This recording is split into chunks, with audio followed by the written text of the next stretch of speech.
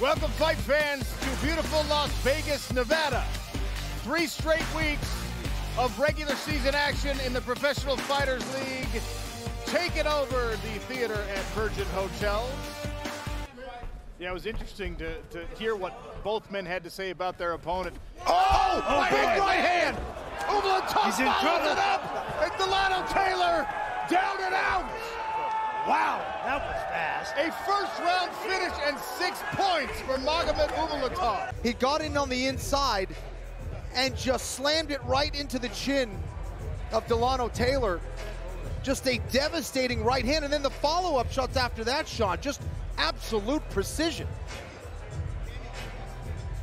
Randy, potentially a force to be reckoned with. He improves to 13-0, 11th knockout of his mixed martial arts career, and Delano Taylor is a force in his own right, so doing it against that opposition, that means something. Declaring your winner by knockout, earning 6 points in the PFL welterweight division, Prince Magomed Umalatov. Nice work by the German here, but another left hand from Leal. Yeah, and Zawada's finding way more success when he's backing up Leal. Oh, big right hand! That wobbled. And a left. Oh, he's done. Wow. Quick 6 for Carlos Leal. Wow. It's a counter punch by Leal. Zawada tries to hit him, and there it is. Third one.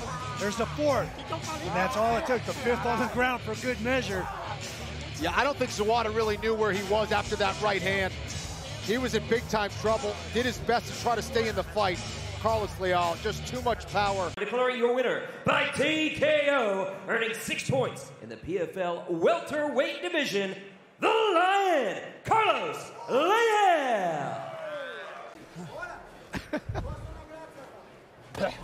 Oh, Goltsov picking his shots. Trying to make him count. He's in trouble. He's in Look at Parker was right. I told you, man, that ground and pound, absolutely nasty. Picking it. There's a big shot right down the middle and another one right, left, and just continues the barrage from the top position, and the referee, Mark Smith, has seen enough. Again, very, very calculated ground and pound by Denis Goltsov. Yeah, really a study in quality over quantity. Great posture. Declaring your winner by knockout, earning 6 points in the PFL heavyweight division, Denis Goltsov. That time Collard sweat the legs out from under Nishikawa. Investing more and more with the body, and then a left hook upstairs from Collard. Yeah, and the hands of Nishikawa are really starting to drop now. Those body shots really taking effect now. Oh, man. Traveling knee and then a hook from Collard, and then he switches stances and throws with the other one. Where you want to be right here, Clay. There you go. All day long.